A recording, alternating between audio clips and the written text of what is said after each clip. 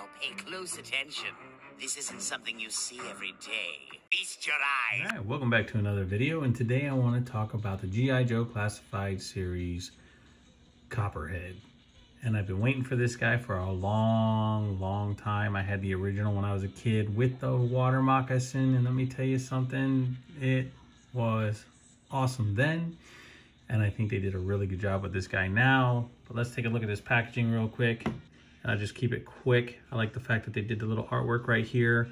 Looks like he's cutting through some tripwires or whatever that's supposed to be in front of him, maybe some tall grass, I don't know. Kind of looks maybe a net. Whatever the case it is, this is the same piece of artwork that is inside when you open up the figure, inside the box where CopperHead is actually tied down to on the inside. I like the little picture of the figure here along with the Cobra temple back there, or some sort of temple, but I think that's supposed to be the Cobra temple back there. And then here's the same type of art here on this side here, and then you got the figure in the back with all of his accessories, and he is number 72 in the line. And then you have the QR code that you can scan, and it'll give you all the biometrics and everything on this guy. So with all that being said, as quick as I possibly could, let's get this guy out of the box and let's take a look at CopperHead. All right, so now that we got CopperHead out of the box, and before we take a look at this figure and his accessories, I just want to say one thing. I don't normally do this, but I'm going to do this and during this review. And for everyone who's watching, if you get a chance, go to the theaters or wait till it comes out on TV or whatever on some sort of streaming platform and watch the movie called The Sound of Freedom. My wife and I went and watched that movie yesterday. Fabulous movie. This movie was made 5 years ago. It has a lot of controversy behind it, and they tried to keep it from coming out. It's a movie you need to watch. If you're a parent, not a parent, if you're just a human being, you gotta watch this movie. I'm not gonna go into it and tell you what it is, but please go check it out. It is an exceptional movie. It's a hard watch, and I don't mean that it's a hard watch because it's horrible. I mean it's a hard watch because of what the movie is about. Especially if you're a parent, grandparent, or even if you're not, even if you're just a brother or sister, just anyway, just go watch the movie, check it out. Enough of my rambling on that. Let's get in and take a look at this figure because that's what we're here for. So like I said, I never really do that, so I apologize ahead of time. So let's take a look at CopperHead. Look at the paint sculpt on this guy. Beautiful. I love the way they did the helmet. It is such a nostalgic feeling looking at this figure because, I mean, it just reminds me of the original from back when I was a kid. And, you know, if they would have made a water moccasin, that would have been cool, but it would probably cost us to get this figure. It would probably cost us like $400 or $500, let's be real. I mean, look at his tank. And the Dragonfly, yes, I backed the Dragonfly because of Wild Bill. And that's always been my favorite vehicle, the Dragonfly. So yeah, I did back that one. And it wasn't as expensive as the his tank. Shouldn't be crowdfunding anything because Hasbro's a multi-billion-dollar company, but I'm not getting into that. They do what they do, and that's how they do. So let's move on. All right, I love the fact the way they did the straps for the holster right here, his shoulder holster for his gun or whatever is supposed to be in there, but it's his little tiny pistol. It's probably like a one-shot or something like that. I love the silver Cobra emblem. They kept that to where it should be. His tank top, beautiful. Down to the gloves, the straps. These do move up and down, so when you are posing them, they will slide up and down on you. The belt, look at that skull. I know, kind of reminds me of the one that Zartan has on his belt. I know they're different, but they did a great job with that. Then his cod piece right here, and then going over to his leather holster on the side, and then the back. I mean, just beautiful. I mean, I love the way they did. Everything is reminiscent of the original figure. Everything. And this is not his holster. This is the sheath for his machete. And then this is the holster for his pistol. And then, of course, he comes with another one that plugs into the back for that Colt Python that he comes with the with the sight on it, and then all the way down to his boots. I think that's really cool. And they didn't do anything with the buckles, and I'm okay with that because, well, you know, hey, I don't think he had that on the original, but it's been such a long time since I've owned that figure. Yeah, beautiful. Just absolutely, absolutely beautiful this figure is. I think he's cool. I am happy that they made him. I think, in my opinion, I think they're a little late on making him. I think they should have made him earlier in the line. I think that we need to get more and more of the original figures before we start getting, you know, a bunch of these other repaints. And I mean, how many Snake Eyes do we need? I mean, you know, I mean, we only got the 2 Storm Shadows, and we have like a million different types of Snake Eyes out there. But this guy, he is, I mean, his joints aren't like extremely stiff. He moves very well. I do like the fact that they made him. See, here you go. This just slides right down. I mean, you could probably take these off if you don't want them on them. Me, I just move them up because they, oh, and before I forget, there is his Ace of Spades on his forearm tattoo, which I thought was pretty cool because he, you know, he's a gambler, and that's why he joined Cobra, right? To get some of his debts paid off or whatever the case. I think that me trying to pose this guy while I'm talking to you guys is actually turning out to be pretty well. I mean, he moves really well. I mean, look at this guy. And that's only just one pose, you know, to get him in. I'm going to try and do a couple other ones before we actually get into taking a look at his accessories. But even with putting his hands up, right? They just keep sliding down. But anyway, yeah, I mean, you know, it'd been cool if he would have come with some fists, you know, just a couple of different alternate hands. I mean, I wish they all would have, really. But that's cool. I mean, you know, you can still get this pose down with him, right? It's a quick little pose. You know, I'm going to try this. I haven't done this in a while, and I'm trying to be quick about it to show off. I mean, I'm not going through the articulation anymore because I know a lot of people were like, you know, that's the most boring part of the review, so they kind of skip through it. So I'm just kind of, you know, I mean, look, man, you guys are the reason why I do this, so I'm listening.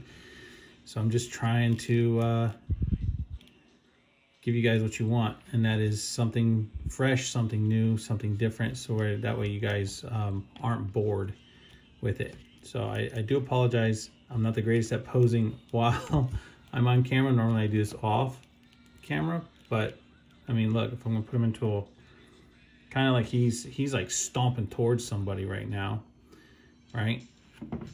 I mean, not too bad. Get him to look up a little bit, give him a little bit more. But yeah, there you go. Not too bad. Put him in a little bit of a walk right there, right? Like he's kind of stomping at somebody. This guy, I'm just like I said, I can't say enough good things.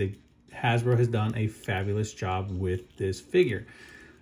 Just like Rock and Roll, just like Torpedo. Bazooka, the original Bazooka wasn't too bad. There was only maybe like a minor thing with him, but I can, like I said, I can overlook that minor thing because it doesn't really stand out so much. But they are doing much better when it comes to this quality control, and to me that's awesome. So they have been listening to the fans of this line, you, me, everybody who is buying these figures. They're listening, they're getting there. Should it have ever happened? No, but you know, like everything else, shit happens, right? I mean, I'm not condoning what they've done and how they just kind of like, oh well, I don't think that's correct, but I'm just saying, if they're making it better and they're doing better, then so be it. So there you go. There he is with a kick. And all right, so enough of my posing this guy out and stuff. Let's take a look at his accessories. Let me get him situated, and let's start looking at his accessories. So give me a second to get him situated. Let's look at the accessories, and let's end this review. All right, so let's get in taking a look at the accessories. So, I mean, this guy, I mean, look, he just has a lot of charisma, this figure does. For a guy who's actually in a helmet, you can get a lot of expression out of him with head tilt, just the way, I mean, even in the cartoon, he was a little bit of a cocky character. He's from the Florida Everglades. I forgot to mention that. He's just a crazy character, and I think that he could have been used a lot more back in the day than what he was, but still, you can use him however you want, and that's a fact. So anyways, with that being said, let's take a look at this. First, he comes with this little pistol right here. And it's nice. It's just black plastic. No real peg hole in there for any fire effects or anything like that. But still, nice little handgun. And that is going to slide right here into this holster. Right here. Let's move this hand out of the way. Right into the holster right here. And then you can actually peg this in. Mine, like I said, I just took them out of the box, so I haven't really messed with this. So, but yeah, you can peg this in when you get a chance. Well, when I get a chance, I will peg it in and try and get this stay. Right now, it doesn't want to stay. If it will stay, I don't know. And I don't know if I'm doing it right because I can't really tell because I'm trying to do it on camera. But there it goes. Normally they stay. I think this one's going to back out because it's just not set. Okay, there we go. And I love the fact the way they did this leathery look for this holster. It's not that hard plastic. I think they did a really nice job with it. And this belt right here that sits here for his machete, I think that's great because they actually put a little bit of a glue on there to hold it in place so it doesn't slide. This one slides up and down. It doesn't have two straps on it. It's kind of like Torpedo's knife holster, just slides up and down a little bit, but not a big deal. It gets a little annoying when you're trying to pose them, but otherwise not too bad. All right, so let's move on to the next, and that is going to be, let me get him set right here. Don't worry, I'm not going to turn it off to reset him. All right, so next we have his pouch for his Colt Python with the actual sight on it. And once again, love that leathery look. I love the fact that they put the bullets here on the side of the actual holster. And once again, this will plug in here. It'll peg in to hold that closed. So since I'm showing this off, here is the Colt Python.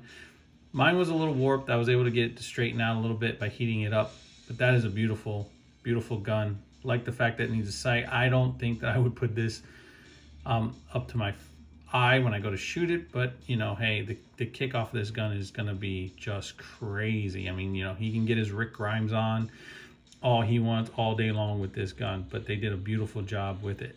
And this bad boy is just gonna slide right in here like so. Am I putting it in the right way? No, you are not. You're putting it the wrong way. Real nice. Okay, so there you go. Now you put it in there, and then you can peg this in. I'm not going to keep trying to peg it in because, you know, I'm on camera. But anyway, this plugs into his back right here, and there you go. Now he can yippee-ki-yay all day long if he wants to. And anybody who's seen Die Hard, they will catch those references that I'm throwing out there. I'm just being silly when it comes to it. Now, another cool thing is his machete. So this is very nicely done. I'm glad that they didn't just make it all black. I'm glad that they actually made a nice curve handle along with the finger grips in there. You have the blood groove going through, and then you have the actual blade itself. I like the way that it's flat on the end, but very well done. This was not warped whatsoever. This came very, very nice in the package, and they all should, considering the fact that they said that the plastic packaging is what was causing the issue. Well, I don't know about all that, but, and then this can go in, it should go in like that, but it's not. It's going to go in like so. Come on, you can do it, man. All right, so that's going to go in, slide in to the sheath. Yeah. Why is mine being difficult? Because it just has to be. There it is. So, yeah, very nice. Very well done. Yeah, guys, I'm gonna do a little bit of a short with this guy to show off some of the stuff that you can actually do with him as far as posing wise. So, yeah, I mean, you have, see, it popped right back out. So you have his sidearm, and then you have his machete right here, where he can rest his hand on there, just with his cocky look.